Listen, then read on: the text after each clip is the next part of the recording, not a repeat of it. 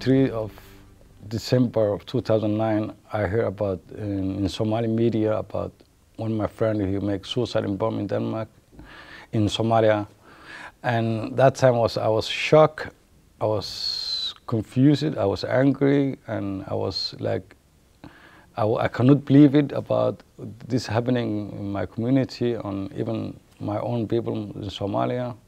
So I was just like saying, I want to find out, I want to make research about why these young people, I know them, I grew up with them, was nice people, and play with them football, and why they're going to the culture they don't know, the religion that maybe they don't know about it, and the country they don't know about it, why they go there and make suicide bomb. And that's why I started the idea, and after that, the idea I go to Søren, and after that we've been this working the last 8 years. And we actually met a few years before that, when Nasib came to our production company at that point with an idea to do something about the piracy. So we've known each other for like 2008.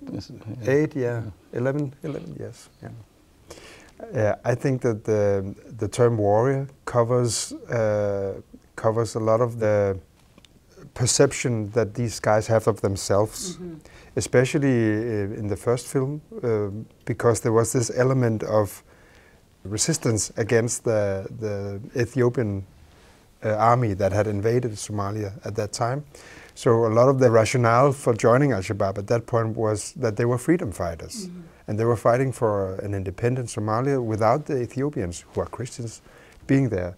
So they saw themselves very much as warriors, and I think it was a term that covered both the way they saw themselves and also the way that I think we saw them.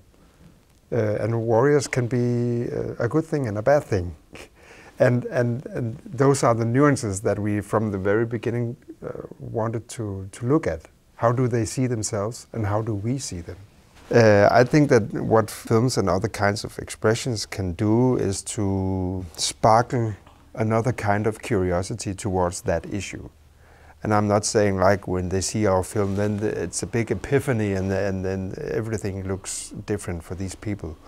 But if you can just, in some people, spark another kind of interest, another kind of curiosity into a specific problem, in this case, radicalization, I think that that's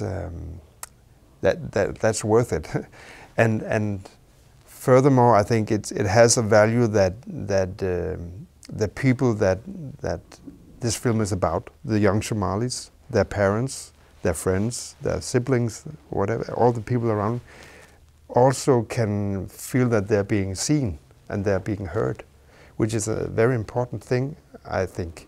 Being seen and heard without being stigmatized as an automatic thing, but actually being seen and heard and recognize themselves in the film.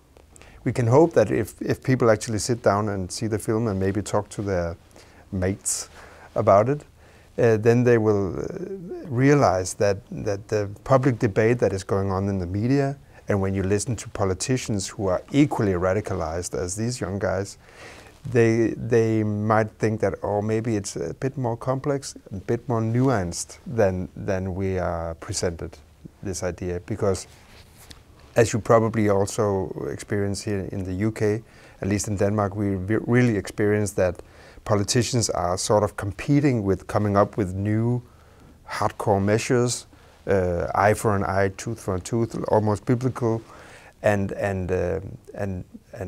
that approach is populistic, I think, and aims only to satisfy the lowest instinct among the voters. I wish that the politicians would see the film also, to grasp that it's much more complex and much more interesting than the eye for an eye debate. And I think we have to take these young children back again, because it's our children, it's our society, they grow up, and we have to take our responsibility as community and our country. But of course the principle should be empathy, like you say. Empathy and giving people a voice, giving them a chance to be heard and seen. Some people in Denmark right now would call that hippie bullshit. Halal hippie. That's a phrase that is used very often when people like us talk. But I nevertheless I think it has to be the way forward.